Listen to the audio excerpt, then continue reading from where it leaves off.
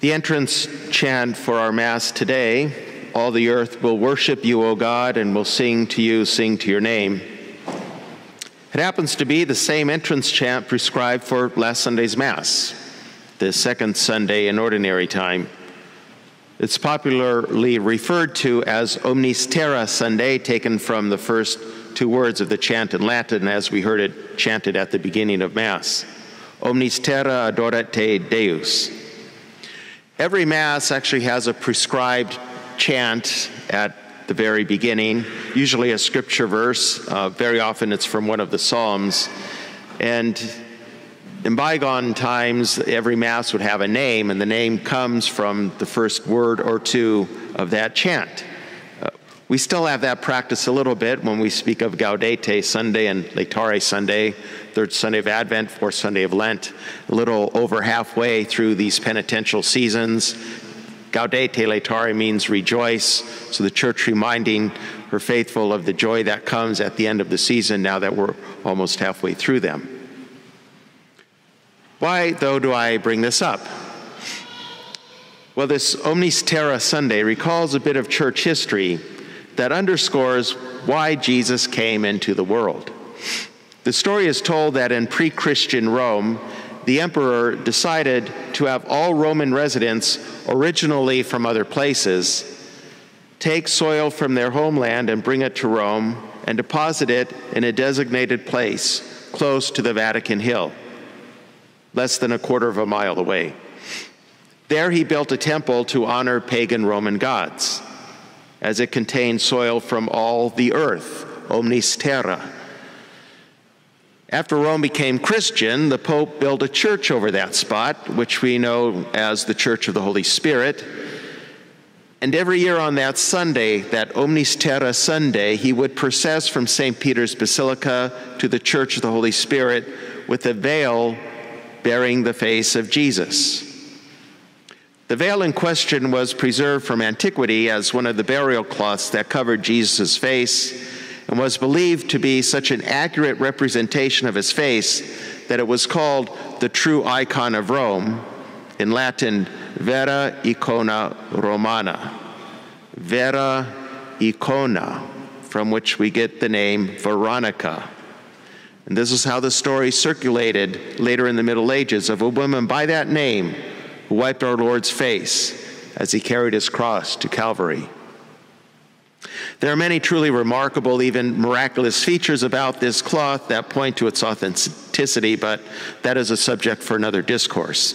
The point for us here today is that that procession instituted in the Middle Ages was to claim Jesus Christ as the one Savior of the world, the second person of the Most Holy Trinity, the one true God, to whom all the earth owes worship and allegiance.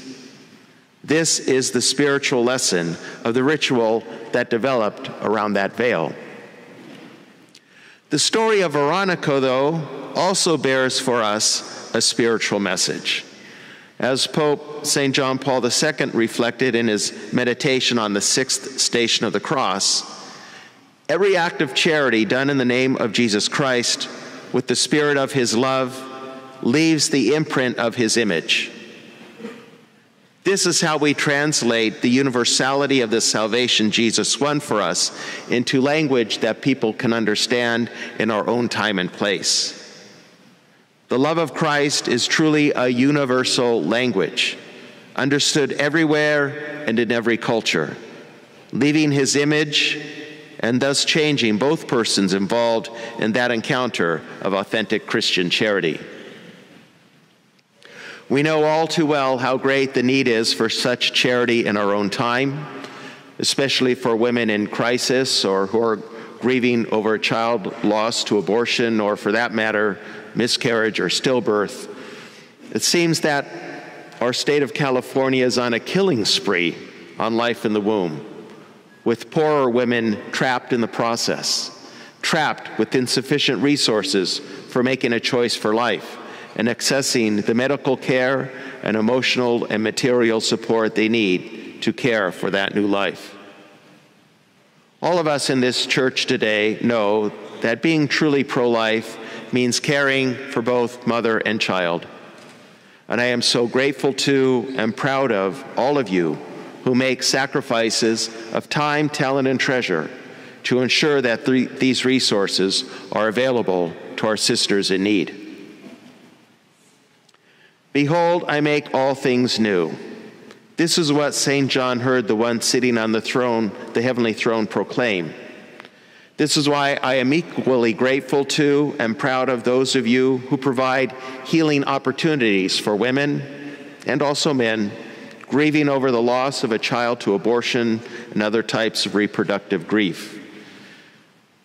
When the face of Jesus Christ is shown to these sisters and brothers of ours in an encounter of authentic Christian charity, then yes, he will make all things new for them, and they can begin to rebuild their lives. There is, though, more to the story. Where really does it all start? How do we get to the root of the matter?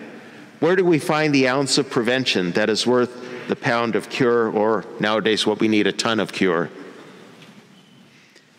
There was a wedding in Cana in Galilee, and the mother of Jesus was there.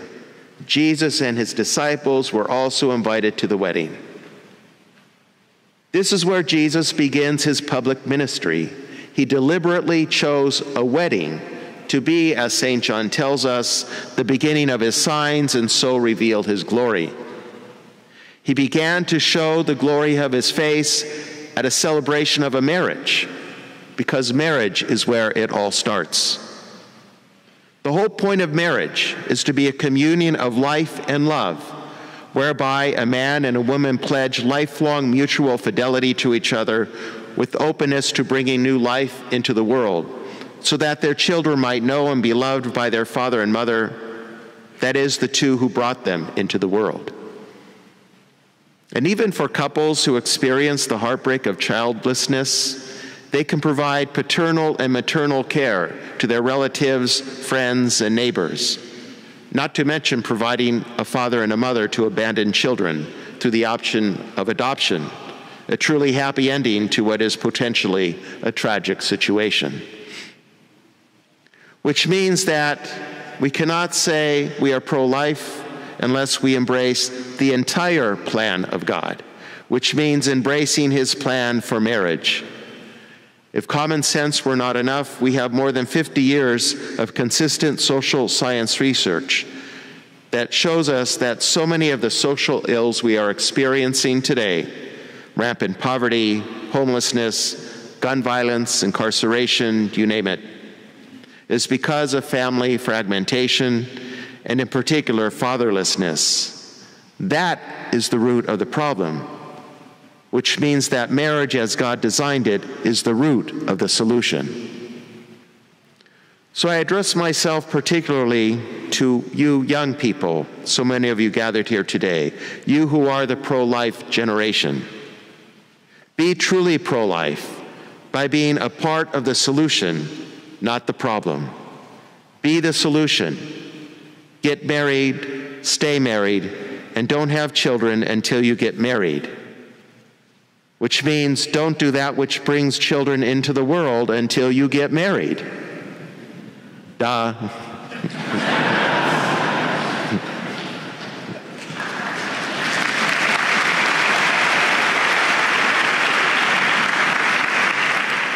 These are old-fashioned manners that people think are just so antiquated and prudish, right? But not at all, not at all. This is actually the recipe designed by God for a healthy, flourishing society and for the flourishing of each individual in that society. Just think about all of the depression, anxiety, and loneliness we hear about these days, especially among younger people. Living isolated from others is directly contrary to how God created us to be. God created us for communion, and living his plan for marriage all throughout life is what trains us to be capable of that communion, capable of lifelong intimacy, of mutual giving and receiving and fidelity. Think about this. What happened at that wedding feast in Cana was quite a surprise. The best wine came at the end. I'm sure those guests thought that they were drinking the best wine at the start of the feast, which makes perfect sense. Jewish wisdom is very practical. So, sure, it makes a lot of sense. After the guests have, as it is put euphemistically in the gospel, drunk freely, then serve the cheap wine because they won't know the difference.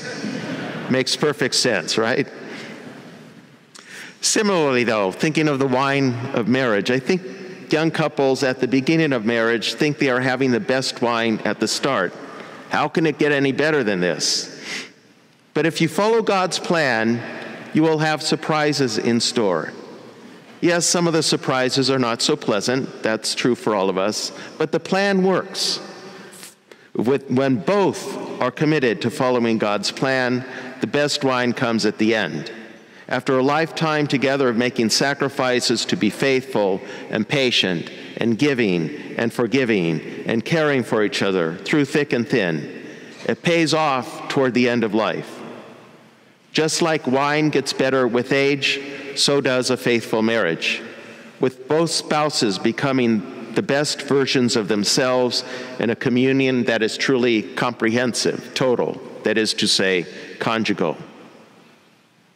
Yes, it's true, with marriage it's a little different than with the way literal wine ages, because sometimes between the beginning and the end of the aging process, the marriage can, well, let's say, sometimes taste sour.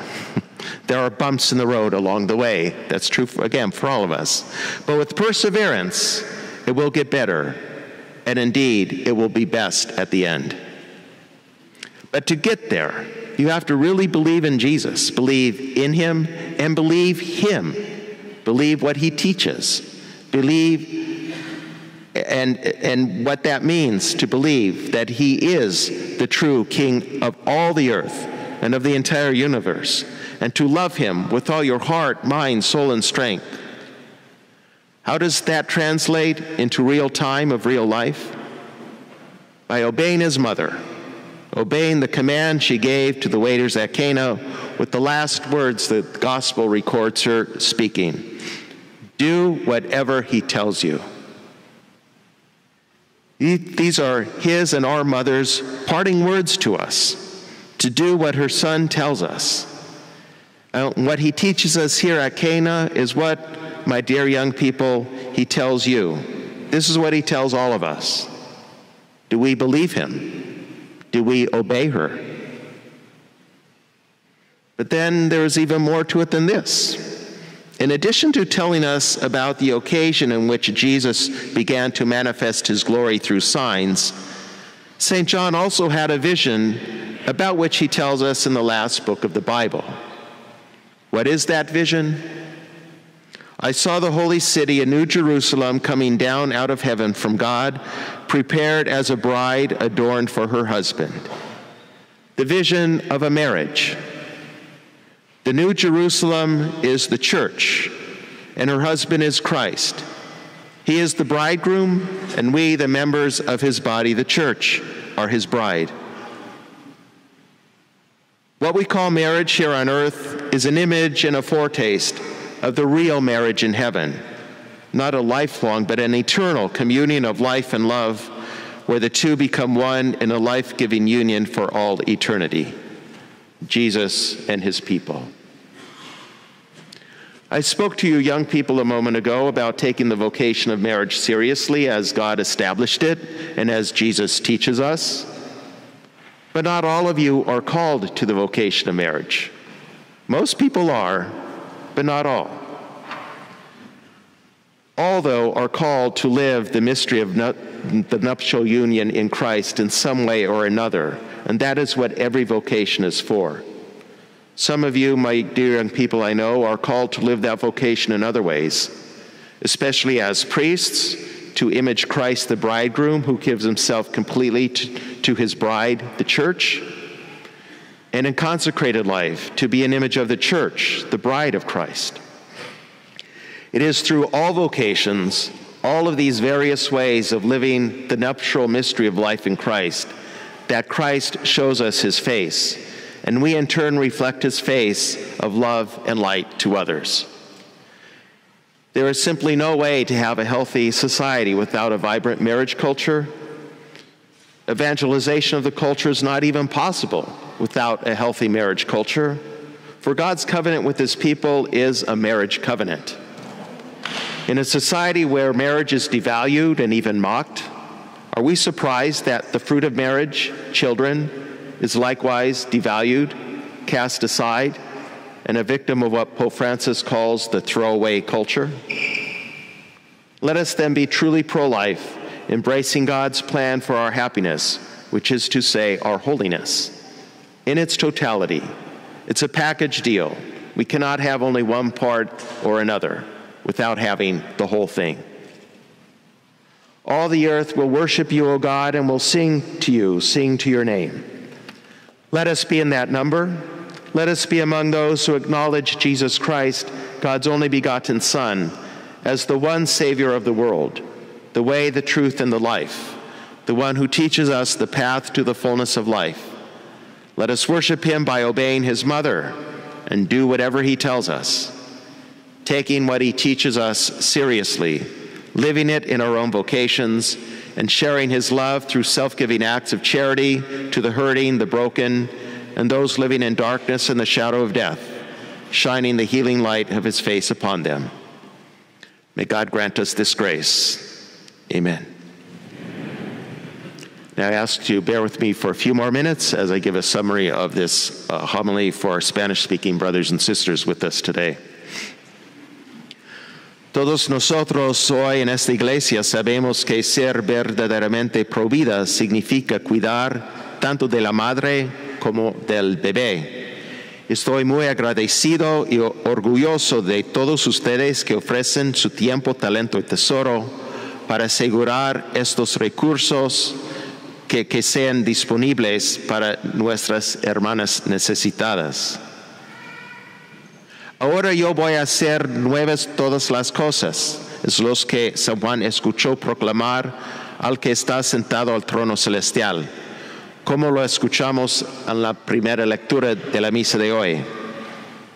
Es por eso que estoy igualmente agradecido y orgulloso de aquellos de ustedes que brindan oportunidades de curación para mujeres y hombres que sufren la pérdida de un hijo a causa del aborto y otros tipos de duelo que tengan que ver con la reproducción.